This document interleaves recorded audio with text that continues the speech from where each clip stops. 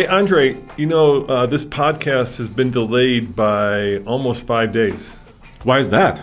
Well, I'll tell you why that is. I've actually been listening to a lot of podcasts, hoping to make ours better, learning from the best. Yes. And one of the things that drives me absolutely crazy is a thing that I hear all the time in other podcasts, and that is, hey, we're doing something and we can't talk about it, but let me tease it. But we can't talk about it. But it's so cool, but we can't talk about it. No, but we can talk about this stuff. Yeah, and so now. We made a decision, instead of saying, hey, we were somewhere really cool and we drove some really cool trucks, but we can't talk about them, to actually hold off on publishing this podcast until we could talk about them. So in this podcast, we're going to talk about two of the most exciting new trucks out there. Yes, the least expensive brand new pickup, which is the Ford Maverick. And the most expensive brand new pickup, which is the Hummer electric pickup. Yes. So I had an opportunity recently, just last week, to drive the all-new 2022 Ford Maverick. This is the first drive program. Yep. So I spent about a day, I would say. Actually, we had a lot of time, a lot of drive time in this truck. So I wanted to kind of share some of my experiences and thoughts and talk about the event. Yeah, and I had the opportunity to thank you, GMC, to actually drive and be one of the first journalists to get behind the wheel of the Hummer EV pickup. And so I want to talk about that as well. And the problem is that there was an embargo on both of these programs. And you want to explain what an embargo is and why people use them or why manufacturers use them? Sure. This is basically because a manufacturer, when they introduce a new vehicle, in this case, they have many journalists come. And journalists, they cannot all be there at the same day, right? So they have different, they call them waves of journalists where, somebody comes on Monday, Tuesday, Wednesday, Thursday, etc. So in order to make it fair for all, or as fair as possible, the manufacturer says, well, here it is. You can take some pictures, or sometimes not, right? Yep. In your case. Yes, I could not take any pictures. We were at the Milford Proving Grounds, which is, well, I can't, I don't want to get into a whole other conversation, okay. But it's where they test all their new vehicles. Yes, so you could not take pictures because of where you were. I could, because we were in Nashville, Tennessee. But they usually say you cannot share driving impressions or maybe even driving images or videos of these vehicles until a certain time. So when is the Maverick embargo? It's... What time? It's right now. Yeah, so which is Tuesday, right? Yeah, it's Tuesday at 6 a.m. Eastern. And the Hummer embargo was yesterday. Yeah. Or tomorrow if you're figure out how we tape these things. But normally we publish the truck podcast over the weekend, and we're delayed by 2 days so that we wouldn't be sitting here saying, hey, we went someplace really cool, but we can't talk about it. So we thought, you know what, we'd rather be delayed and talk about it and let you know all the details. So we've got the most expensive truck with the Hummer EV at $112,000. Yeah. And we've got the least expensive new pickup, which is the Maverick hybrid. At about $20,000 or about $21,400, including destination charges. So you could buy potentially, if you bought the base Maverick XL, which is a front-wheel drive hybrid, you could probably buy, 5 of them to equal a GMC Hummer, which has 1,000 horsepower. So I was going to say, let's figure out which one we should talk about, but we already started talking about the Maverick, so let's dive into the Maverick. So tell me about the program. Where'd you go, Andre? So this was in and around Nashville, Tennessee, which is a beautiful area. And yes, that area is growing. I heard traffic has gotten really bad. Yeah. Was that true? I saw some of that. But coming from Denver, where our growth here of population, I just felt at home. Okay. That just kind of felt kind of normal. But anyways, so we showed up the first day, and the first day we had a half day with the truck, basically, which was actually really great because the more time we have with the pickup on the first event like this, the more videos we can do, the more information we can provide for you guys. So the first truck I drove was actually the Maverick First Edition, which is the fanciest one. Yeah, and me and you actually did a video from the Chicago Auto Show where we met with one of the engineers, did a walk around, and we got to sit in it. So I'm super curious what it's like to actually drive the First Edition. That's also the most expensive, isn't it? Yeah, so what I tried to do actually, and this video is already published, of course, on TFL Truck YouTube channel, I took the most expensive Maverick, which was this First Edition, and the least expensive one. Yep. And I kind of compared some of the options. And the most expensive one has a turbocharged engine. It's a 2-liter EcoBoost. It's got all-wheel drive, and it's got about 250 horsepower, which sounds like a lot, right? I mean, it's a good amount of power, 277 pound-feet of torque, and it drives. It doesn't blow you away. It's not a performance machine. Obviously, it's meant as more of a runabout. It's very small. It's actually a foot shorter, approximately, than a Ford Ranger.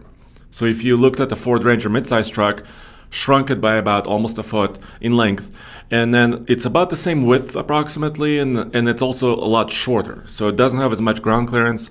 Maverick does not, and the roof is kind of low. And also the bed is very accessible, right? You can just, lean in easily. How big is the bed? It's 4.5 feet. So can I ask you the question I've been dying to ask? Yes. All right. Now we can talk about how it drives. So I recently got to drive the Santa Cruz, the Hyundai, which is their compact pickup truck. And let's face it, that's more of a lifestyle truck. If you're being kind, if you're being more critical, it's the next incarnation of the Subaru Baja, right? But the one thing about that vehicle, and if you want to learn about that, we've done another podcast, so I don't want to delve into that one necessarily. But the one thing that struck me after driving it is that it's basically a Tucson with a bed. Right? They built it on the Tucson platform, and if you didn't look out the rear of the truck, you probably think you're in a Tucson. Mm-hmm. So it doesn't feel like a truck. It feels like a crossover with a bed. And since the Maverick is built on basically the chassis used for the Bronco Sport and the Escape, is it a crossover with a bed or is it a truck? So it drives like a crossover with a bed. Okay. In fact, and it's becoming cliche probably, right? Because when we reviewed the Honda Ridgeline, it's a similar thing. It's a similar feeling, and I think it comes from the suspension itself. So in the case of this first edition Maverick, it's actually all independent, right?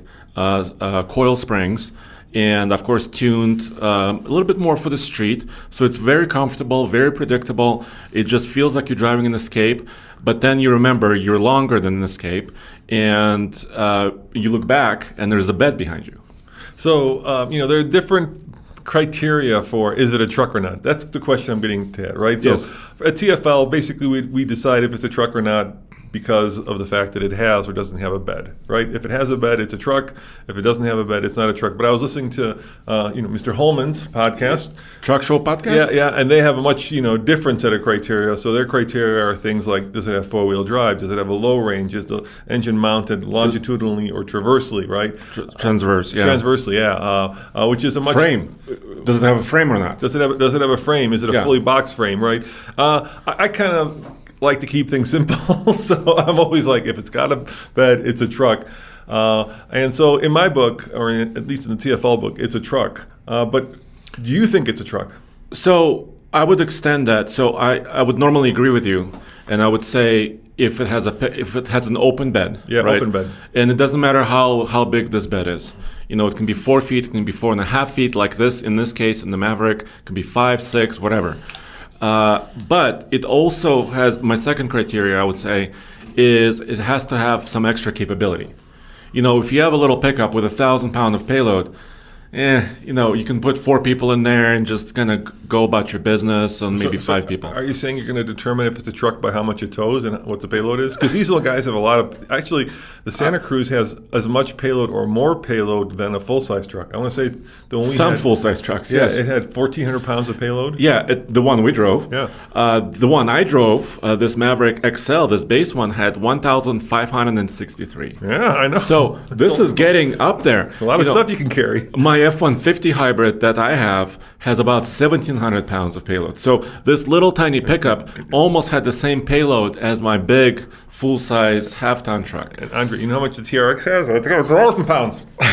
Yeah, that's a lot of payload for a 77,000 pound truck. 1,000 pounds of payload. But I don't want to put a minimum, Roman. I don't want to say, absolutely it must have this payload or this towing. I'm just saying it has to be more than a crossover.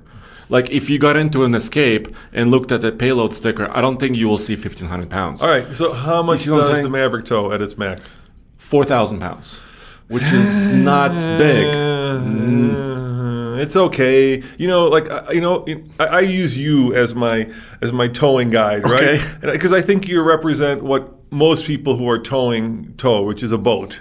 right? This is we're talking about casual towing. We're not talking about doing it for work, a living or like tow Piglet out there where you're moving things and big heavy things around. I'm talking about like casual towing where you're either towing like a toy hauler with, let's say, side by sides, or in your case, a boat. And let's face it, that number is about 6,000 pounds. I think at 6,000 pounds, you're well into what most people would use. A lot of campers are 6,000 pounds. Exactly. Yeah. So basically, you're under that number.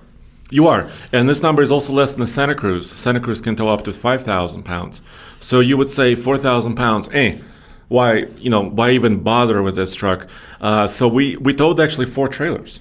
So Ford actually provided 4 different setups, 4 different trailer sizes and kinds for us to try out. The turbocharged one, the 2-liter one, with more power and all-wheel drive, can be equipped to tow up to about 4,000 pounds. I towed they told me 3,650. Can I guess what you towed? Yeah, what was it? I'm going to take a guess. I have no clue. I don't know what you told. We haven't published. Well, we had. Now at this point, we published it, but when we're recording this, it's confusing. I'm going to say they had like jet skis. Yes, but that was not the heaviest. Oh, that wasn't the heaviest. No. Oh, okay. No, the jet ski one was 2,000 pounds. Okay. All right. So 2 jet skis on the trailer, 2,000 pounds. Okay, so we had jet skis, and then you had to have some kind of a camper. Yes, that was about 2,600 pounds. Okay, all right. So was it like an off-roady camper with the? It was, those cool teardrop, new like, Airstreams. The $52,000 little baby Airstream. It's called the base camp. Yeah. I know those. That one. Wow, that's a lot of $52,000 for that thing. Well, it's twice the price of the pickup. I know, but it's nice. But that's not the heaviest. It was about 2,600 pounds. All right, so maybe did they have like a trailer with a bunch of like horse mats or no, they didn't do it. They actually had real things. Real things. No water, no horse mats, no. All right, how about a small boat? No. They didn't have a small boat, just the jet skis. No, just jet skis. So what else could you tow that would be about 4,000 pounds? Well, think about off-roady, something... A side-by-side. Basically, yes. Yeah. So they had a trailer, which was a flat deck trailer with 2 quads. Yeah. Not a single side-by-side, but 2 little quads on it. Because I want to say a Polaris 4... Those are like 1,800 pounds if you get the 4-seater. That could be pushing it on the trailer. Yeah, that could be pushing it. Anyway, the trailer had a tandem axle. The trailer was actually almost longer than the pickup itself, and it towed really well. So first of all, the squat was kind of noticeable, not huge. I thought that was okay.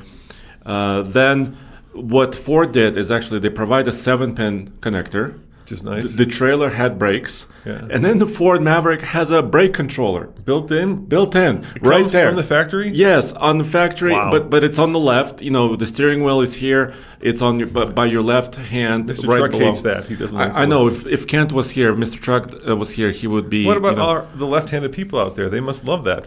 They must love it. But the thing is, on the right... There's no place to put it because they kind of have like a low cutout. Is it an option or is it standard? It's an option. It's an option. Yeah. Okay. So that makes it a pickup truck, in my opinion, because it's prepared to tow. It has an integrated brake controller, has a hitch. It has 7-pin connection. I didn't have to go out to the AutoZone and buy my own, brake controllers or other wiring. It was provided right there in the truck. It's interesting, like, we've been having a little bit of a dust-up with Rivian, and if you want to see that video, head on over to TFL Now. You'll see what we're talking about there, which is interesting because they've got a brake controller, and their Rivian, according to what we've read, not what we've tried, tows 11,000 pounds, which is a lot. I would say, if you're casually towing over 8,000 pounds, you're getting into some area where you better know what you're doing because that's a lot of weight. Anyway, they have a brake controller, but it's an electronic brake controller apparently that's built into the operating system. Yeah. So the way Rivian set it up, and this is actually in their owner's manual too.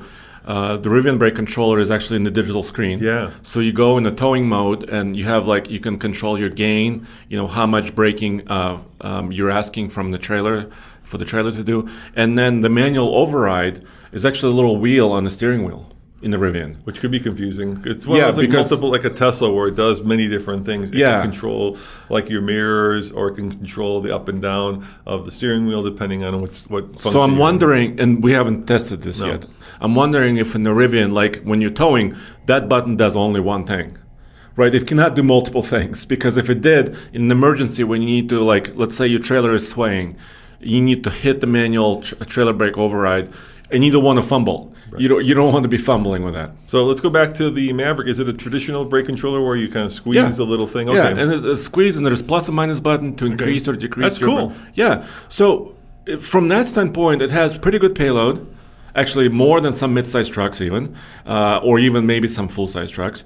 It has mediocre towing, 4,000 pounds. You know, you can bring your expensive Airstream small trailer with you. And it has the technology to kind of allow you to tow and allow you to safely, you know, do some truck stuff. Okay, so we talked about towing. Yes. What about the bed? Let's talk about the bed next. How useful is the bed? Are there any clever and innovative features? The bed has been kind of going through, the truck bed, pickup truck bed, has been going through kind of a renaissance, right? We've had the tailgate wars where we've got barn-style doors that Ram does. We've got the the very intricate GM fold-out steps. Yeah, fold-out steps. Yes. The Pro tailgate. Yeah. So is there anything unique or special about? Is it actually dampened? No, it's not. No, really. So it's just a plop. The tailgate just plops. But hey, that's how they used to do it in the old days, and that's how we're going to do it now, because it's an affordable pickup, right? So that's not. I wouldn't have cut that. I wouldn't have cut that cost. You would have put it in at least on the upper levels. Yeah, well, I would. First of all, so you can go from like the 1960s tailgates, which basically is a hinge, like on a door with a chain, where it just plops open and then it plops. Then you got to close it, right? Yeah, and it's very satisfying. So obviously that's as basic as it gets. Then you can go to the more modern ones, right, where they open but they're not dampened, but they actually have a little bit more engineering to them. Mm-hmm. Then of course Honda upped the game with the one that not only flops open but also swings out, right? And then we got into the tailgate wars, and now on many of them very expensive modern truck, they're powered. Not only do they power lock, but they power open and sometimes even power close. Exactly. So you don't have to even touch it. So I would say that that it's probably a coil spring, right, that keeps it from like flopping down and makes it lighter. I think I would have put that in. I think that is a place that, if you're using that bed a lot, that's a nice feature to have. I would say because the tailgate can just flop down. It kind of is kind of jarring. But if you look at the XL truck, this most affordable Maverick, it seemed like. You know what it doesn't have? Right. The XL? Right. It doesn't have cruise control. Okay. In 2022, for this model, it doesn't have power mirrors. The mirrors are manual. It has power windows. So it has a weird combination. So there's like this new way and this old way of doing business in the world right now. And we're kind of in between it, right? So if you go buy, let's say, a Tesla, right, you're going to get not only to buy it online and buy it from the manufacturer, but you're also pretty much going to get a vehicle that comes configured in one way with everything. And Tesla, don't get me wrong, Tesla does some cost cutting, as well. So for instance, one of the things that Tesla just cut out was they stopped using like LiDAR, basically radar to do proximity sensing, and they only now use their cameras. And stereoscopic cameras aren't as good as little radar based. So and there's things. So I don't want to like overly praise Tesla. So Tesla doesn't have things that like the Japanese are now and the Koreans are putting on all their vehicles, which is like cross traffic alert, where it'll brake for you autonomously, or it'll let you know when there's like a little kid on a tricycle when you're backing up. These are things the vehicle should have. But for the most part, everything else kind of comes standard on the car. And then there's the old way of doing it, which is like, you buy the base truck and then they nickel and dime you for everything. And to me, that feels really like your dad's way of buying vehicles. I don't want to be like, well, do I have to go up to the, level, blah, blah, blah. Yeah, to get like cruise control. There's just some things, especially with the safety tech, that should be standard across the board. You shouldn't, whether it's a $20,000 truck or a $40,000 truck, like I think blind spot monitoring should be across the board. I'm just saying that's kind of where and so it feels a little. This is not it, but I think. You may appreciate this is because they also put a hybrid powertrain into this for $20,000. So I think what Ford was trying to do, and I'm kind of reading between the lines, this is not an official Ford statement, but this Maverick truck had to be more affordable than the Ranger. In a big way, right? Because if it was the same price as the Ranger, you might say, well, why buy the Maverick? You know, why even bother with something smaller if I can get a Ranger and, you know, it's a body and frame pickup and it can do more, can go more off-road. I'm assuming they did that for the entry-level price. And it gets, and listen to this, on the way from this one distillery place where they had a stop. Not drinking, by the way. No drinking. just beautiful countryside. I'm drinking, but it's iced tea. Even though, Ford said, you know, we're gonna drive to a distillery and switch vehicles there. So we did. Can I make a little interjection? Yeah. My favorite iced tea, I drink a lot of it, is Lipton. And there's been some kind of a iced tea war recently here in Colorado. I can no longer find Lipton anywhere. There's a shortage of Lipton iced tea? Overnight, like all the gas stations and all the grocery stores switched to Gold Peak. And I'm sorry, I'm a Lipton guy, and I want my Lipton, but I don't know, I don't know how that world works, if like Lipton stopped paying for shelf space or if Gold Peak started paying for shelf space, but I can no longer find Lipton, Andre.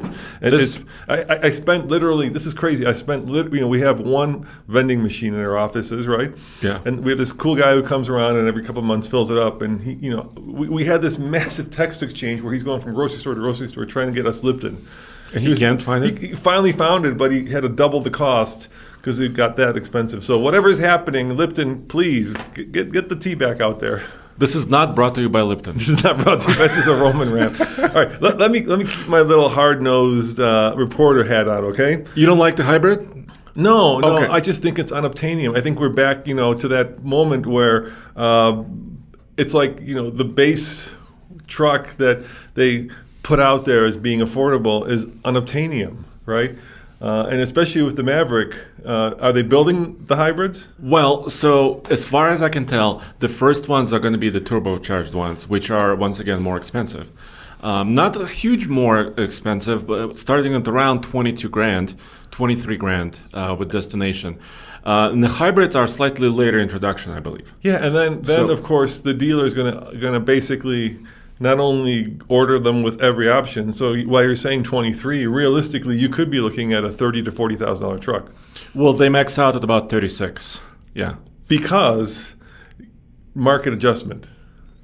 Well, they can mark it up, absolutely. Right, and that's what I mean. I mean, I'm so tired and so frustrated right now with prices of new and used vehicles, right? And I think here's an interesting thing. I think what's happening is that the dealers are being so smart that they're actually turning people off to actually buying cars, because what ends up, there's this interesting phenomenon that happens, right? Say the manufacturer says, vehicle X, right, is 50,000, and then because you can't get it, people are buying used cars, right? And so at some point, when the used car market gets so high, and this happens with the Tacoma, for instance, that it's almost cheaper to buy the new car than the used car, people just drop out of the market. They just say to themselves, this is crazy, right? Why would I fix my old vehicle? Yeah, why would I buy a used Tacoma if it costs as much as a new Tacoma? I can't get a new Tacoma. I'm done with this. I don't want to even deal with it. And I'm seeing a lot of surveys where people are just dropping out of the market, and they're saying, you know what, we're going to live with what we're going to live with. And once again, it's like they're being greedy or clever by half, and it's actually costing them sales, right? At the end of the day, like Ford and Chevy, not Ferrari, right? They don't make money by not selling trucks. Yeah. Or in Ferrari's case, cars. Yeah. And I think we're to the point now where even though there's a lot of demand, a lot of people are just throwing up their hands and saying, I'm done. Hey, let me know in the comments below. Are you feeling that way? My mom is looking for a new car right now, and I'm completely dumbfounded by it. Dumbfounded. Yeah. I'm just wait 6 months. Wait it out. This is a really bad time to buy anything right now. It's maybe a good time to sell if you have a good vehicle to sell. If you have multiple vehicles, yeah, it's one of those it's like when the market is high for home, you can sell your home for a lot more. But where are you going to live? Where do you live? You can sell your truck for more, but what are you going to drive? Exactly. So this Maverick, So a couple more points. So the base one, and I think where the market is going is also like order, not go to the dealer, right? So you pre-order it, you select it, they will build your configuration just the way you want it, instead of going to the dealer and haggling over what's on the lot, right? So maybe that's where Ford kind of also wants to take it. You know, you spoke with Ram CEO. That's kind of was some of the notion there. Yeah, they're trying to move away from basically the days when a big car and truck lot had hundreds of vehicles, and you came and picked the one you wanted and drove. And yeah, there were discounts because they're going more European, right? No more cash on the hood. We're not overbuilding, so then we have to deeply discount. What we're going to do is we're going to take orders and we're going to fulfill those orders. But that would be great if you're in a Bronco, you could actually put an order in and get a Bronco, but you can't. No, you have to wait months or years. Yeah, or Rivian, same thing. So yeah, it sounds good. Hey, we'll take your order and we'll build it. But once again, you're not making any money by not selling trucks. And I think at some point this is going to start to really bite. So I think initially what happened was, they sold out of the inexpensive stuff, and then they said, we only have limited amount of chips and supply chain issues. So if we're going to sell stuff, we're going to sell expensive stuff. But then you kind of paint yourself into a corner where people are like, guys, I'm not taking out a 20-year loan just on this truck, just to buy the King Ranch version because I can't get the XL. Totally. So when driving the hybrid, so first of all, quite nice system because I haven't driven the Escape hybrid before. Driving the Maverick hybrid, very well done system. Just from drivability standpoint, the truck is pretty quiet. They call it power split. So basically, it's a system where you can use the electric motor to completely fully drive the vehicle, or it will go through the engine. There's a CVT, which is another weird thing for pickup. How was the CVT? Well, on maximum acceleration is droney. You put your foot down, and I did several 0 to 60s accelerations.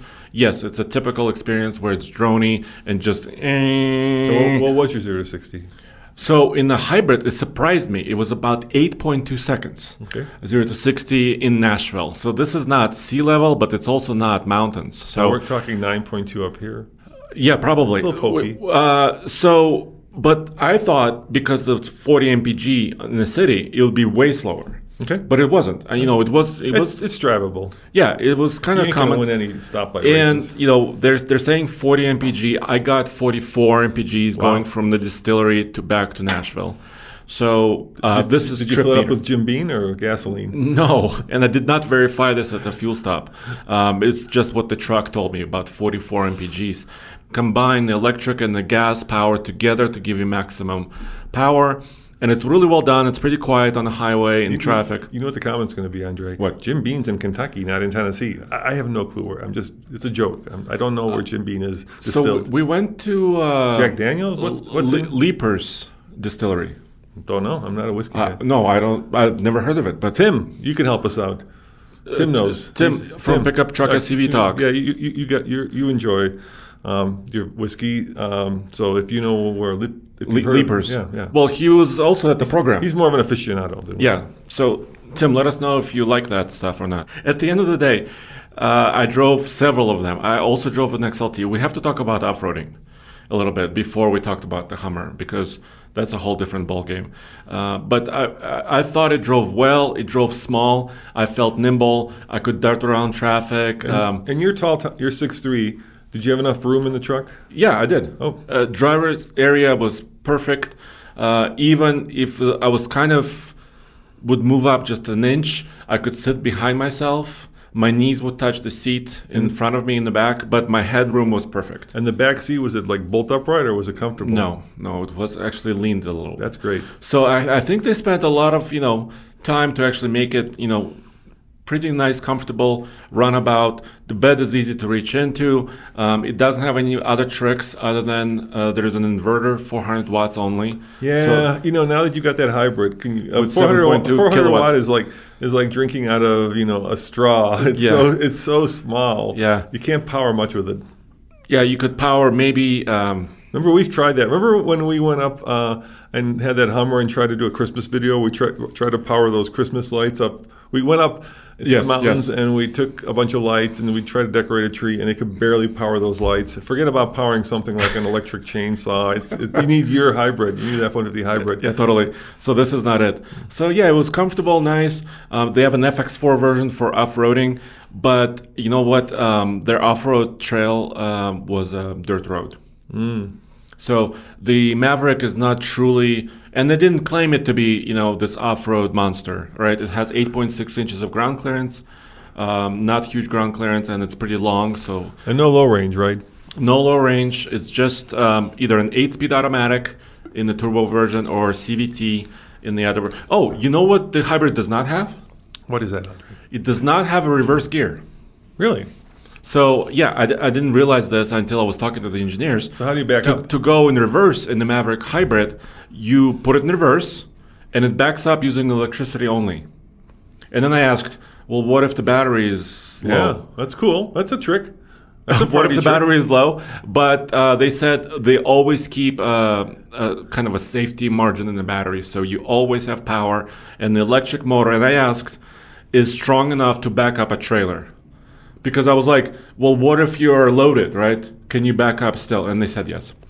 That's kind of like, that is trouble in the long run, right? I think initially it's probably good, but like 8 years from now when that battery is going low. Yeah, so one of the dirty secrets of the electric car world that nobody actually talks about is that like is it decay? What's the proper word? Like the decline of an electric battery.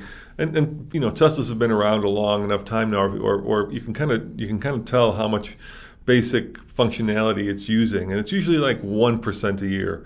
It's kind of decreasing. Yeah, its it's capacity. decreasing. Yeah, that's Tesla.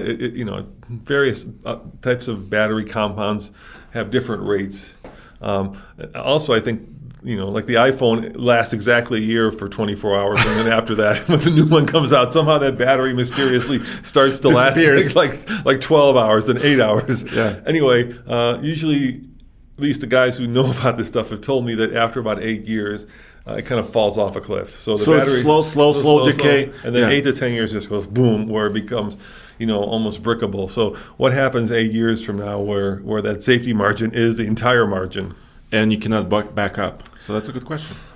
I know. I'm sure somebody will figure it out 8 years from now. And there may be new batteries, in the future where you could just swap them out. So that's cool. That is really cool. So how about the non-hybrid? Has it reverse gear? Yeah, it does, because it has a traditional 8-speed automatic, and then it has a reverse gear, obviously. So anything else fancy in the bed, like lighting or So they have they provide two connectors for 12 volt. So you don't have to splice wires. A lot of people, they researched it and they splice wires. Like, remember our old F-150, somebody spliced some lights in there and nothing ever worked correctly after that. So they provide you actually with two connections where you can, not splicing, but I can actually plug in an additional light, an additional maybe, they can say additional air compressor maybe you can power. And how about for that crazy guy out there who wants to stick a gooseneck in? No, you cannot gooseneck it. No. Did you see that email we got? Somebody did a gooseneck on a full-size truck on a. Which truck was it? Yeah, well, first we had a gooseneck. Was it a gooseneck on the old like Ram a fifth wheel? Yeah. There was a fifth wheel. Yeah, there's always somebody who's like, I wonder if I could put a fifth wheel in the Maverick. Tow 15 horses with this. Well, you could maybe on your farm at 2 miles an hour, but no. All right, so bed lighting is there. How about like tie downs? Lots of tie downs. Yeah, they have lots of options. They say, you can configure it yourself. You know how you can, do this kind of DIY, put, 2x6s or 2x4s in there and kind of construct your own situation. So they have slots, right, for 2x4s. Yeah, and this is not new. Right. Trucks have been doing it for years. So that's as fancy as it gets. Accessories? Is there a line of accessories? Yeah, there are. So I saw accessories something like, well, obviously tonneau covers. There's also a bed rack. Of course, you have to put a rooftop tent on top of it, right? Because that's what everybody does. So yeah, they set up to about 100 accessories I think you can do. They also have 3D printed accessories for the interior, where you can kind of order them from Ford, and the little trash cans, little cup holders. Really cool interior, actually. So who do you think is going to buy this, Andre? I think a variety of people. Okay. They were saying, it's more for the city dweller, maybe even a little bit more skewed toward female side of the customer base. I think it could be applicable to almost any age group, right? I can see my dad buying something like this where he wants to run to the mountains, not doing anything hard off-road, or run to the Home Depot or whatever home improvement store and here and there, or I could see a college student buying it. So let's talk about more off-roading. Is there an FX4 package? Yeah, there is. And also, what does that get you? Skid plates, bigger, better, more brawny tires? A little bit. So just a slightly bigger Wild Peak all-terrain tire. No locker, of course. No low range. A couple of skid plates. Tow hooks in the front, which is important, but not the red. They're black. Oh, bummer. Yes. And then also the towing package and the FX4 package have additional engine cooling. The towing package has an additional transmission cooling. And also the towing package gives you a slightly different rear axle ratio, so you can get the load moving a little bit better. So, and decals for the FX4. But no Tremor yet. There's no Tremor version. Dare I say Raptor? There's no Raptor. There's no word of Maverick Raptor. No. Warthog? No Warthogs, okay, no. Okay, all right. So that's about it. All right. So I think it could be actually applicable to a variety of different people from a variety of different lifestyles. All right, well, let's build our dream one, right? So let's ditch both the CVT and the turbo, and let's put what would you put into it? Let's put the what does Ford have that you can put into it? Obviously, you can be out there screaming. I hear it now, Coyote, but that's too much. But how about the 2.7? That would be great. 300 horsepower. So slap a 2.7 in there. Oh my God, yeah. Give it a Raptor, let's say, active Fox suspension. 3-inch lift at least, and you got to be rolling on 33s. Can you slam 33s under that thing? I think you're going too far. Yeah. I don't think this vehicle was meant for that because the suspension, doesn't have a lot of travel. It's independent. So we're fixing that. We're going to lift it. So you're going to lift it completely. Yeah. Do completely new control arms and A-arms and all this stuff. Yeah, you could. Somebody's going to do it. Yeah, you could. Yeah. Our friends at 5-Star Tuning actually have a solution for the 2-liter tuning. So because it's very similar to the Bronco Sport and very similar to the Escape, so they have a solution if you want more power. You can go that way. But I think if you really want to build a Tremor or a Raptor, just start with a Ranger. The problem with doing that for me, this is a truck I want, right? This is my dream truck. And for the last 10 years, I've wanted somebody to build a traditional body-on-frame truck. Not a unibody truck that's based on an Escape, not, a so like a little pickup. A real, body-on-frame, ladder frame, boxed ladder frame truck that you could actually do this to and turn it into like a mini Raptor. Because I love, it's weird, I love things that are really small and I love things that are really big, right? So like I love the little electric Mini that we have, and I love the TRX. It's a weird thing. The stuff in the middle, not so much. So I would love actually somebody to build like a real sure you could. I'm sure you could get bumpers for it, that are winch ready at some point. Some aftermarket people will probably do it. If it's very popular, it's going to get much quicker there, right? Mm-hmm. Rear bumpers, wheels, tires, shocks, but it feels like you're kind of putting a round peg in a square hole with this truck. A little bit, because it's also, it's got a good unibody chassis. It's not a ladder frame. It's not. And so it probably does have some of those limitations eventually. But I think if you drive it, eventually I want to see, hear your opinion about this. It's kind of a nice little runabout. And yeah, off-roading, it needs a little bit more. If you want to go off-road more seriously, you need more ground clearance. You need probably bigger tires to do that. Yeah, and how about availability? So available now. Yeah, at the dealerships? You can get, I say that with a snicker, of course. Our local dealer has 3 of them on order. Okay. So they're not here yet. And I did air quotes. And then the hybrid should be available soon, not maybe immediately. But yeah. Actually, one of my friends has got a shipping date for a Maverick. So they're coming out right now. What was the date? How far in the future? I think it was October. That's not bad. Yeah. So actually this year. Yeah. This month. This month. Yeah.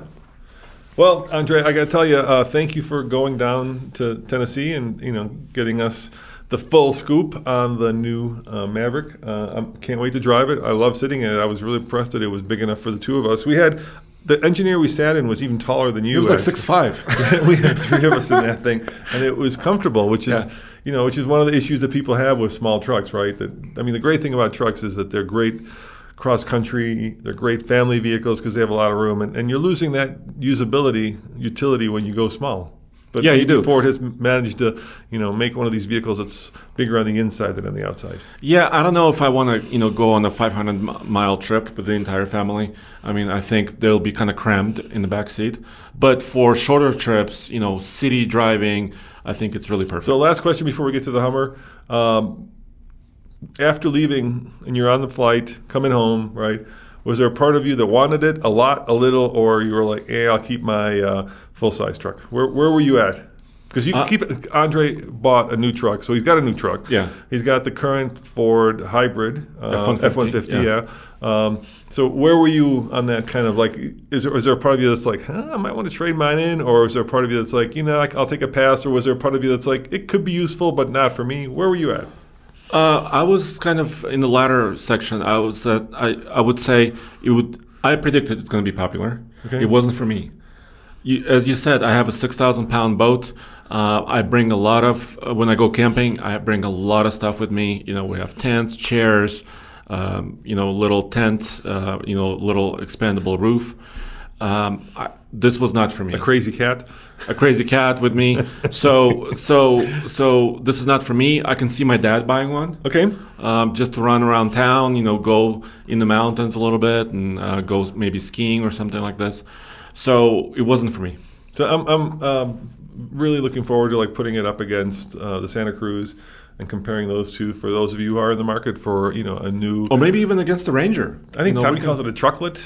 Little trucklet. A trucklet? All right. So, Andre, I was very thrilled. Thank you, GMC, for allowing me to be one of the first journalists outside of the company to actually drive the new Hummer EV pickup. Now, there's two, right? There's the SUV and then there's the pickup truck. So I got to drive the pickup truck. They flew me to Detroit. They took me to their proving grounds where they basically taped up my phone camera because, there's all these concept vehicles running around. So and you haven't been to their GM proving I've never ground. been to Milford. It's really interesting, and they have. Well, I'll get to it because I'll tell you what happened.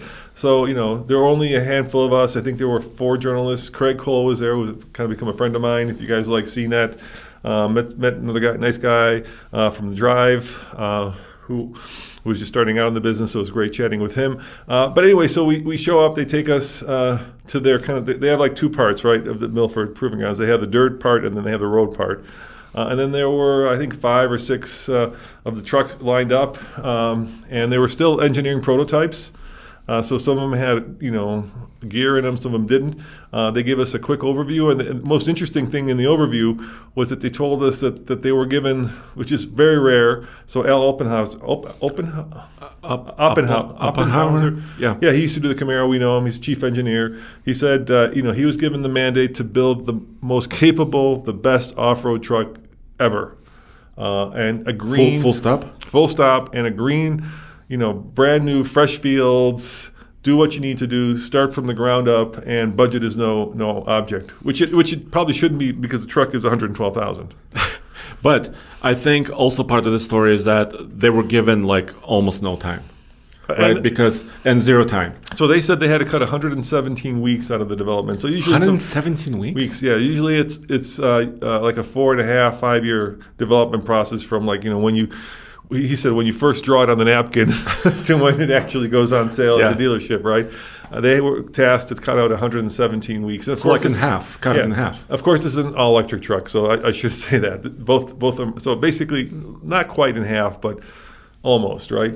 By a third at least. And they show some interesting ways of doing that. So the first edition, which is comes out only in one spec, only in one color. And that part of the reason for that is because they wanted to simplify it and cut out all this, so that it's only white with like black accents. You have no choice in the stuff that it comes in. Like I was saying, like a more modern way to buy things. So you basically they threw the it's fully loaded. Yeah, they threw the kitchen sink at it. You get every conceivable option. Anyway, so that was their mandate. And then the cool part about it was that they actually let me drive it. On their proving ground. So how was it designed? Were you driving it on-road, off-road? Yeah, so they were really clever. They did a whole bunch of different things. So I'll go through them, and I'll kind of give you my impressions. So first we get on a dirt road. I get in the truck, and because it's the proving ground, we had to wear masks. I've got a video of this, which hopefully debuted yesterday if we got the video, because they didn't let me shoot it. So they had their own videographers. They had GoPros on us. I couldn't use mine, so by now we would have had it edited and published it on deadline, but I hope we published it by the time this airs, because we don't have the video as of this taping, because they had to take it for me. Anyway, so get in the car with one of the engineers, great guy, and then I think another engineer, or maybe it was a PR guy, was in the back seat. And the first thing you're struck with when you get in this vehicle is just how big and square and tall it is. It really does kind of, there's two things that it captures. First, if you've seen it in person, you'll know that like their design language or kind of their inspiration was the moonshot, right? It's a moonshot. Mm-hmm. So if you look at the speaker covers, it's got an outline of the topographical map of the moon with a little moon boot, right? There's a little moon boot that's hidden in the dashboard. Yes. The rubber mats also have the landscape of the moon in them. So it was a moonshot. So there's that theme, and even the color white. It feels like it's something designed by NASA. But then it's a very square-jawed, very muscular vehicle. So it does kind of carry that original military heritage of the Hummer. And so they did do a good job of channeling their inner Hummer when they brought it out. So we're at the H2, right? Right. Did it feel like the same proportions? Yes. Yeah. Okay. Yeah, you've owned the H2. So if you had a Hummer, you'll feel at home in this, right? It's almost a square box, right? In some ways, it feels almost wider than it is longer. Mm-hmm. And so it's very tall. It rides from the factory. This is cool, on 35s, but they said you could put 37s on if you wanted to. Without modifications? Without modifications. Interesting. So it won't rub with 37s, but it comes on 35s. Okay. And then, you get behind the wheel, and then GM has done a really good job of cleaning up their interface. So there's a screen in front of you, and there's a big screen next to you. So 2 screens. And I like that. I'm really getting tired of, like I know, 7 screens? Yeah, I know the Grand Wagoneer has, like, 7 screens, and the Porsche Taycan has, like, 15. It's too much. Uh-huh. And there's this really fine line between, like, real controls and virtual controls. And I think they hit that right. And of course, it's got a newest version of their infotainment, which actually was very understandable. So you've got little icons like off-road, WTF, which is their fast mode. Watts for freedom, which is their fast mode. Uh-huh. And it's very easy to get comfortable. And then the coolest thing, once you're sitting in it, is it's got panels, just like Freedom panels, except they have plastic inserts instead of glass, so they're very light. I asked him how heavy they were, and he said they were probably about 10 pounds each. And you can take there's 4 panels, and you can take them off, and it's got a frunk that electronically opens, and you can stack them up in the frunk, so you could carry all your panels. All 4 of them? All 4 of them. Okay. And then usually between the panels, there's like a little piece of T-top or something? Yeah, like a T-top, but that also removes. Okay. So, and then the rear window also slides all the way down like a Toyota Tundra. Really? Yeah. Okay. So you've got this very open-air convertible feel. So basically you have, 2 big open sections with kind of a roll bar going down the middle. And then you can roll down. So it's kind of open air, almost. Not quite a Jeep or a Bronco. Not quite, but almost there. Okay. Yeah, so it feels very open. So you get behind, and it's got a traditional lever that you put into drive. Now I asked him what the gear ratio was, and he said it's an electric motor, so it's infinite. So there is really no gear ratio. So we get in the thing, we get on the dirt road. He goes, the first thing you got to do is you got to floor it. On dirt? On dirt, yeah. Now keep in mind that it's got 1,000 horsepower. And they use this weird torque number, but basically like 11,500 or something. But basically, in the regular torque world, it's like 1,200 pound-foot of torque, right? Okay, which is a lot. Well, it's more than the diesel. Any heavy-duty diesel, it's a lot. Pickup. So I'm like, you sure? And they're like, yeah, floor it. And we weren't in like the special mode. We were just in the regular, driving normal mode. So I floor it, and next thing I know, I'm like accelerating. I'm getting tunnel vision. I'm going sideways. So I'm like, oh my god! But wait a minute. But this is not a lightweight vehicle. No. This vehicle, and they published one of these numbers on one of their guides. It's curb weight of over 9,000 pounds. Yeah, I asked. They haven't confirmed that. Okay. So we're guessing. But so that's what we think, about 9,000. They didn't give me a lot of numbers, and we'll get to that. I'll tell you about the numbers that we don't know. Right? Wow. So did they publish 200 kilowatt hour battery? No, they never said. They never said the size of the battery. They just said 350 miles of range. So we're thinking it's which is double that of a Tesla Model S Plaid. That's a heavy battery. That's a big one. It's a big one, yeah. Yeah. So now I'm going, You're going sideways on dirt. Dirt, yeah. And keep in mind, it's a tri-engine. So here's how it works. It's got two engines on the rear axle. Tri-motor. Okay. like the old Ford airplane. So it's got two in the back and one in the front. Okay. And I said, does it have a rear locker? And they said, yes, virtual. And I said, what the hell's a virtual rear locker? And basically, they can make those two rear motors in sync. So that's and then the front locker where the other motor is a traditional locker. Interesting. So you could lock everything up like you would a Wrangler or a Bronco. So basically you could, but you can do a lot more than that because obviously these are electric motors, so you can send power where you need them. And I said, why didn't you go with like motors in the wheels? I asked him that question. He said that the value of that it was outweighed by the complexity. So he said they looked at that, doing a quad motor, one in each wheel, but they said it was too complicated and you really didn't need all that complexity for what they were trying to achieve. Interesting, because there could be other benefits to that, but I'm not a GM engineer. I'm not a GM. I'm just repeating what they said. So okay, I asked. Cool. So then I'm driving it along, and you can feel the weight. I mean, she's a heavy girl. Okay. She's a heavy girl, this Hummer, or a heavy guy. I don't want to be sexist. Okay. Both. Heavy guy, her gal. And then we drive it up this very steep hill, and they say, stop on the top of the hill, and then he hits the cameras. And this thing has 18 different camera views, which I think is the most out of any. Okay. And, the bottom is pretty much completely flat, completely protected. He said there's like 5 layers of protection between the bottom and the battery, which will be important in a second. And then he hits the bottom view, and they have two little cameras which are also protected.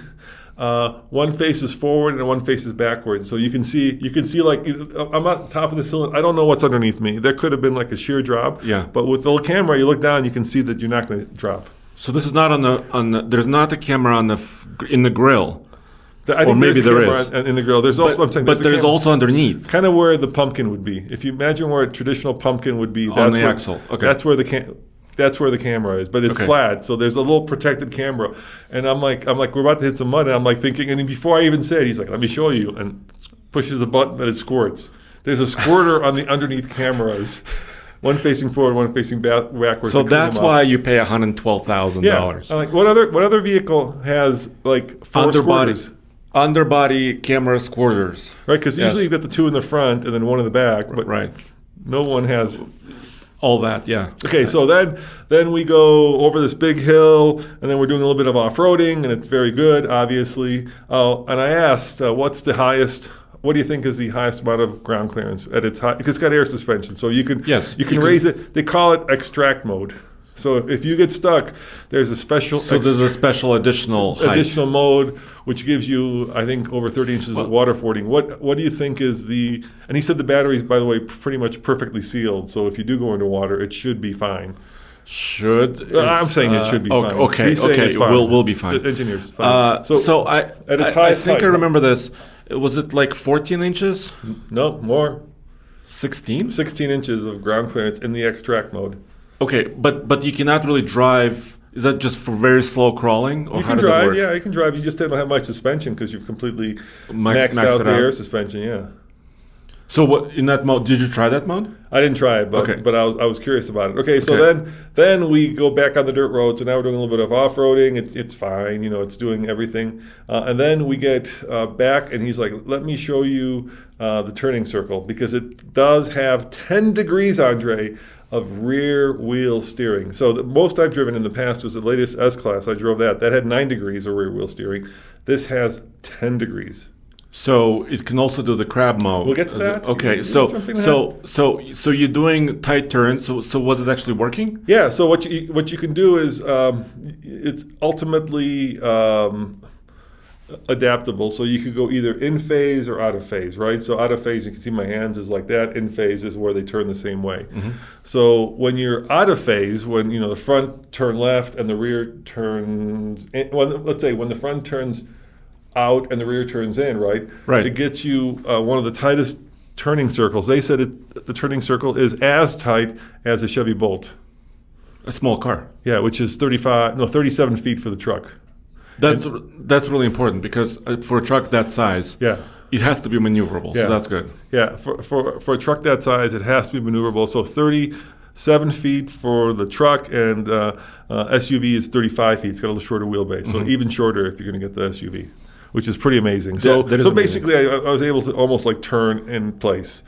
And then they were like, okay, let us show you the crab walk, right? And that is crazy weird, dude. So the crab walk is basically in phase, right? So both wheels. You know what it feels like? The closest. Remember when we've done some like ice skating ring testing, where we go on an ice skating ring, right? And you're like trying to go around a cone, and the manufacturer of the tire is trying to show you like how good the ice and snow tires versus. So imagine you're on the ice skating rink and you have like an all-season tire, and you make a turn and the vehicle starts to go sideways. That's exactly what it feels like. But you're not on ice. But you're not on ice, and you can control it. Right. With on ice, you can do whatever you do. You keep going sideways. So yeah, it's really crazy. So and the idea is like if there's a rock in the way, instead of going around it, you can kind of just the whole vehicle shifts sideways, right? It doesn't go straight and then around it. It just shifts sideways and then shifts back. But how's it? Do you think it's going to be useful in Moab, in the real world? I don't know. Is it just kind of a trick? I was doing it on a dirt road. It looks cool. And the biggest question I had for him is, does it help with towing? Because, towing is always tricky, right? And he said, yeah, it makes towing easier. Because if the rear wheels can also steer, it gives you much more precision, and much more capability in terms of, because I asked, I said, hey, Andre has a boat, trying to go down the dock that could be kind of, tricky sometimes. He goes, yeah, this is much easier. And I actually remember I flew out for ZF factory testing with four-wheel steering. And actually their system is on this truck, maybe another generation of that system. But they told me when you're towing on the highway in one of their previous generations of their system, the four-wheel steering can also make it more stable. Because the whole truck, it has a stability control system, and it kind of uses the rear tires to also kind of even out some of the sway. So that could be very interesting. Yeah. So then we do the four-wheel steering, which was freaky. It's the freakiest thing I've ever done in a vehicle. It just feels so weird to have a vehicle basically go forward and sideways at the same time, and you can kind of dance down the road, so you can go left, right. And the vehicle doesn't sway, right? Usually when you do that, you'd have like this left to right sway, and this is perfectly level, and you're just going. That must be weird. Yeah, it's pretty weird. And then we went rock crawling. Really? Yeah, so they put it in, there's like a rock crawl mode. Obviously, there's different modes. And that was a little tricky because it's one-footed rock crawling. So basically, it's either throttle on or throttle off. So when you put throttle on, and I think the throttle was just a little too sensitive yet. So I was having a hard time controlling it. So it felt like it needed like a different curve on the throttle when you're in that rock crawling mode. So when you're pushing. But right now, it was almost too much on and too much off. So it was a little jerky? Yeah, it was a little jerky. Okay. And I felt like I would have loved to see a little bit more pedal travel. But we slammed down into some rocks, and the engineers were like, cool, this is fine. And I was like, but it sounded not. Yeah, it sounded. Fine. And they said there's nothing you're going to break underneath the thing, and if published reports are right, if we're right, and it does weigh 9,000 pounds, it's one of those vehicles that you're more likely to break the rock than you are to break the truck. So it's literally a rock crusher. It's a rock crusher at this time. Okay. Yeah. So, but it was just one little like we were done with it. Like a rock pile or something. Like in 10 seconds. So that one is the jury's still out on that one. But I felt like it was the throttle response was. So it sounds like a software change. I'm sure. I mean, if they could change this throttles programming, they can. And they were right. I mean, with 3 electric motors, you can appropriate power wherever you need them. So it should be much better. Right, because right now the way that most systems work is if a wheel starts to spin, it's just brake torquing, right? They just brake the spinning wheel, which sends power to the wheel that has traction. Here, you could be much more sophisticated. It's true vectoring, right? Vectoring, You could send power to any corner you want, right? Yeah, real like off-road vectoring. Yeah. You could do with this. All right, and then they took me on the high-speed oval. Okay, on their banked oval? Yeah, on their banked Cool. oval. But because apparently they were a little afraid of journalists going too fast, they switched drivers. So I wasn't driving at this point. So the engineer got in the driver's seat, Okay. and I was passengering. And here's the funny part. So they got together with like a Hollywood special effects company, and when you put it to WTF mode, Watts of Freedom mode, what ends up happening is before you accelerate, get the full acceleration, it does a bunch of things, right? So there's this graphic that comes to life, like you're about to go In the screen or something? Yeah, in the screen, the big screen, like you're about to take off into space, right? And then this music, this like loud sound starts to build. And you know how the GM vehicles have those seats that vibrate when you're backing up? Oh yeah, sometimes it could be very surprising. Yeah, so it starts to vibrate your seat. So it's like you're taking off in a rocket. So you've got this Okay. visual, you've got the audio, and then you got the seat starts to vibrate, and then it says, press hard on brake, press hard on the accelerator, let go of brake, and then it just shoots off like a 9,000-pound vehicle shouldn't. It's pretty crazy, dude. So 0 to 60, they're saying in about 3 seconds. But were you able to measure that or verify that? I wasn't able to measure it. Okay. But for my butt meter, which is pretty well calibrated after doing this for 11 years, I have no doubt it's 3 seconds because you get tunnel vision and you start to feel sick to your stomach. So if you were right next to a TRX, you think TRX would be way behind You'd feel you? the Probably. TRX, yeah. Yeah, TRX is 4.5. Yeah. This is definitely much quicker. I mean, that's, 1,200 pound-foot of torque. Acceleration is all about torque. Yeah. Wow. Yeah. Okay. Yeah, so what is that, double the TRX almost? Almost double the amount of torque that TRX has. Yeah, 650 TRX has. Yeah, So, yeah. and TRX weighs about, 6,500 pounds. Yeah. But yeah, still, this is electric. So basically power. you're doing a four-wheel burnout. I mean, you could tell the thing is working hard, even with 35s from the factory to keep that power. And then they wanted to show off the air suspension, so we went on a pretty it was a paved road, but it was. Oh, really? Like rough? Yeah. They wanted to show just how well, and it did ride really well. There were some things I did notice. Because you've got electric motors, it's very quiet, so all the other sounds start to come through. So like the noise intrusion around the A pillar was very noticeable, and they said that they're changing that on the production trucks, that they were aware of that. And then tire noise was pretty loud too. When you're doing like 75, because these are all-terrain tires. Yes. They're pretty beefy. They're beefy all-terrain tires. So that was also pretty loud. Those were the two things. But maybe it's just because, I've never been in like an off-road truck. That was electric. That was also. electric, yeah. Interesting. Oh, did you do anything else? Yeah, and then the engineer was like, "Are you okay if I do if I do a power slide?" And I'm like, "What?" Yeah, I'm like, "Hell, go for it, dude!" And we got back on the dirt road and we started sliding that thing around. It's not hard to slide it around with that much horsepower, so you can get pretty. You can hoon it pretty quickly, pretty easily. And they were having a little bit of fun with that. The biggest and the heaviest side-by-side you will ever see. Perfect description on that. That was a really good description. And then we parked it. Then I had a chance to ask them a whole bunch of questions that they weren't ready to answer. So I asked, how much will it tow? How much? They haven't released that number yet. I asked, what's the payload? I checked, no sticker. Okay, so they wouldn't say the payload. No. What about like range? I mean, did they confirm I didn't ask towing about range? I think they've already said 350. Okay. I asked them for charging rate. They said this was interesting. They said it'll charge at 350 kilowatts, which would make it the fastest charging vehicle that So it's more than a Porsche. Porsche's 270. Yeah. So this would max out the Electrify America new stations at 350 if it indeed does charge at 350 kilowatts.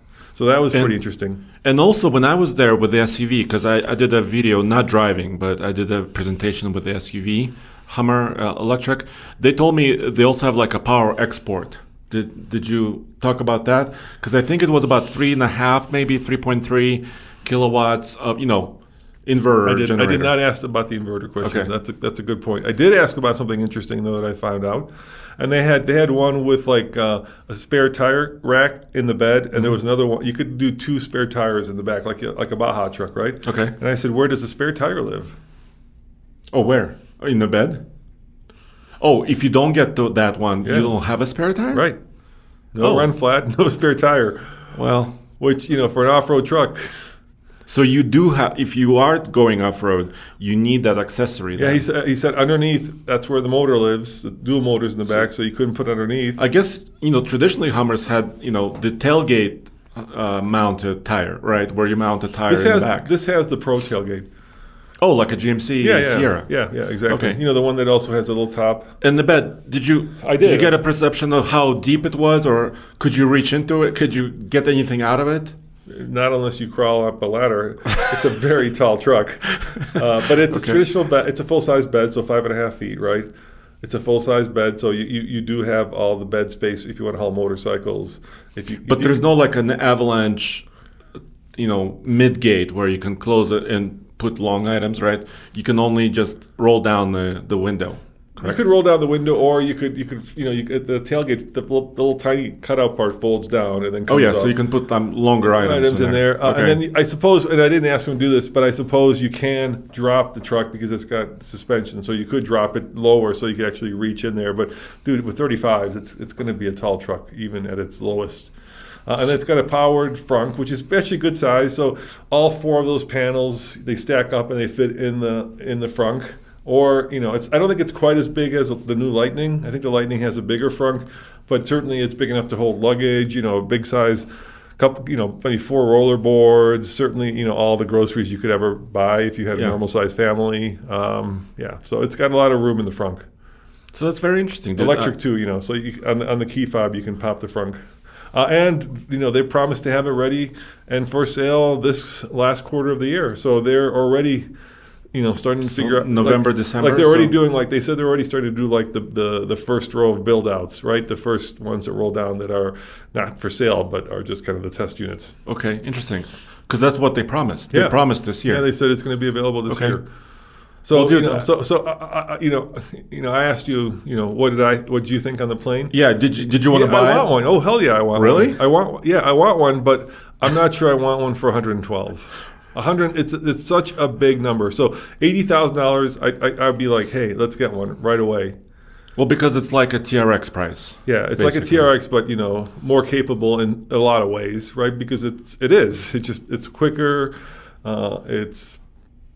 Well, if you can charge it, I guess, quick enough. I'm assuming it'll tow more. I mean, if the Rivian tows 11,000, this thing should certainly tow at least maybe 10. A big number, yeah. And the Rivian's a mid-sized truck. This is definitely like this is a heavy-duty sized so vehicle. The TRX tows 8,000. It's a convertible, right? Which is always cool.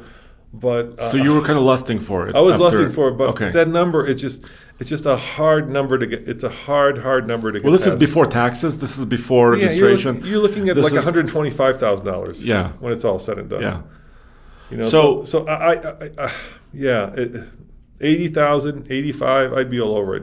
112, because look, at 80,000 you can still go and get yourself like that mini SE we have with the money that's left over, or something else, some other car. Yeah. It's certainly going to be an interesting experiment to see if this is going to be the new it thing, which it could be. It could become like the new G-Wagon. Right now, if you live in a certain neighborhood in America and you want to show off that you have made it in life, there are certain vehicles you drive, and that's what became with the original Hummer. That's what unfortunately it became. It became the sign of conspicuous consumption, right? So it started out as we want to build kind of military, very good off-roader, and it turned into like rappers putting 22s on it and driving it down Hollywood Boulevard. 26s, yeah, exactly. So we'll see what happens with this. We'll see if this becomes a status symbol. It might, in which case 112 will seem cheap. A G-Wagon starts at 126. I think, or something like that. And it goes up to almost, if you get the Dezinio, you can get well into like 225, and that's not even the new Square that's coming. And that moment, money is no longer an object, right? You're just paying for, like you said, status. Yeah, basically. So will this become like a status thing? Will it become the ultimate? Let's call it super truck. Right now, we're calling the first super truck the TRX. The Raptor R is coming next year, so that's going to be the second super truck. But this certainly, I think, if you judge super trucks by any normal criteria, which would be like, how fast is it? By the way, I think the top speed isn't that fast. I want to say, they told me, but it's not a lot. It's maybe 104, I want to say. I think it's probably tire limited. It's tire limited, it's whatever the tires can do. It's based on the tire. And you, honestly, you wouldn't, it's a 9,000-pound vehicle, you do not want to take it over like 100 miles an hour, because that weight, it's still... You have to slow it down. Yeah, exactly. The physics of it don't change. Yeah. Will it become like, it could. It has that potential. 0 to 60 in 3 seconds. You're going to embarrass a lot of very expensive sports cars easily. Not like you won't even have to think about it. You'll just easily embarrass a lot of expensive sports cars. And compare it to, like, in my book, it's, compared to a Tesla Model S Plaid, or even a Tesla Model S, which, Tesla Model S right around 100. The Plaid, I want to say, is in the same ballpark. I think like 120, if I remember right. Sure. I would get the GMC all day long. All day long. Because it's more functional. It's a convertible. Right? It tows. It hauls. It's got more battery. It's got faster charging, according to, we're guessing at that. So is it a truck? Yeah, in your opinion? It's a truck. Because it has all that capability. Yeah, it's a truck, yeah. It's a truck. It could be a truck for non-truck people. If you have the money. If you have the money. Or it could be the ultimate truck for all those guys who are like, yeah, the TRX, I'm so done with it. I want something else. I want something else. Well, yeah, cool. It's also got, like, the magic that Tesla brings, which is all this like tweetable stuff, like the crab walk, right? This is the stuff now that sells vehicles. It's no longer about like, hey, built like a rock. Now it's about what cool stuff. Watch me do things. What cool stuff will it do, and how can I show a fart mode to my friends? Totally. Well, I cannot wait to actually get it over here and test it and drive it. Yeah, it should be soon, right? If it's going to be up for sale. It's this year, yeah. Well, very cool, dude. So there you have it. So the least expensive pickup, the Maverick, the most expensive pickup, the Hummer EV truck, and they're all coming this year. It's going to be good year for trucks. Yeah. So if we can get, if one of you guys wants to, if you get a Rivian, let us know. We'd love to test that. So we still have to get our hands on a Rivian. We will be getting our hands on a Tundra very soon. So I can't wait to test that. We just drove these two trucks. It's like the golden age of truckdom right now. It's absolutely crazy, and it's just going to keep going. The Lightning is next year as well. Yeah, the Cybertruck at some point. Yeah, so it's going to be a really good year and a half. All right, guys, thanks again for watching. Thank you to all our Patreon supporters. And by the way, if you're looking for a great place to get all your TFL content, go to tfl-studios.com, where we do our podcast, our videos, and our news all in one place. One-stop shop. Well, thank you, guys. Ciao. Did you drop the mic? We dropped the mic. Okay.